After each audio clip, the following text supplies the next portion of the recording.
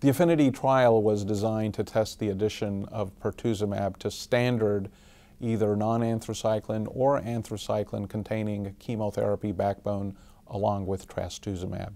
So patients were randomized to getting standard chemotherapy with trastuzumab, and that was given either with or without pertuzumab, both during the chemotherapy phase, overlapping with the taxane, as well as during the maintenance phase.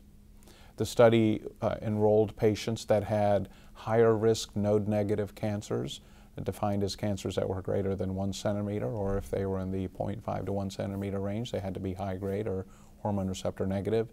And of course, it also included node-positive patients. And both hormone receptor statuses were included. And the main outcome measure here was the standard invasive disease-free survival. And the study did meet its endpoint, showing a statistically significant improvement in disease-free survival. The core take-home message of this trial was that pertuzumab does indeed add to the benefit. It was a statistically significant difference.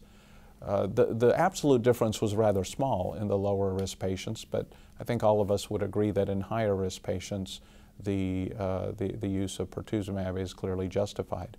Fortunately, there didn't seem to be added risks in terms of cardiotoxicity, which is one of the risks that we're always concerned about with HER2-targeted therapy. The number of patients that had cardiac events was no higher in the pertuzumab-containing arm. There were some toxicities that were most notably diarrhea, which is a known side effect of adding pertuzumab, particularly to the chemotherapy part, and that was seen at a higher rate. Well, I think that the APHINITY trial was really an adjuvant trial where patients had surgery first. So there, it's a little more defined. I think for the most part, stage 2 or higher, even stage 1, they were included in the study, but higher risk, that's probably where the controversy is where you draw the risk line, but certainly for higher risk, node positive, or even stage 2A, that would be an appropriate therapy. These patients, again, are at higher risk for recurrence. The additional thing I would say, though, is in patients who get neoadjuvant therapy, these were not included in the APHINITY trial, but we know what their risk is, and those patients already had pertuzumab approved by the FDA on the basis of a higher complete pathologic response rate, and it was approved specifically with the chemotherapy.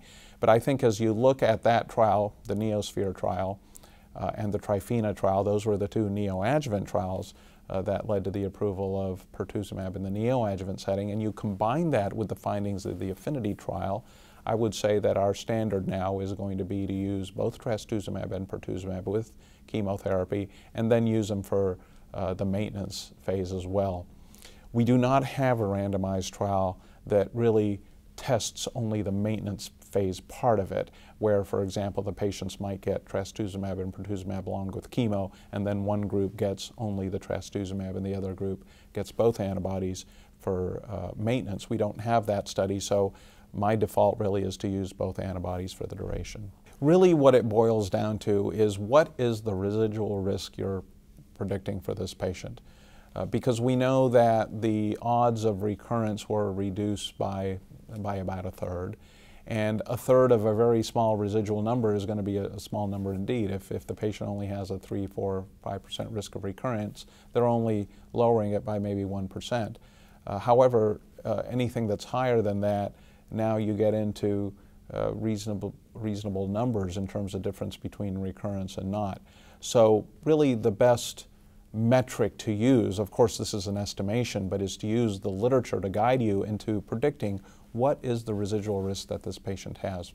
I would say that someone with inflammatory breast cancer, even who did achieve a complete pathologic response, still has a good 20, 25, maybe even high as 30% risk of recurrence despite having a PCR.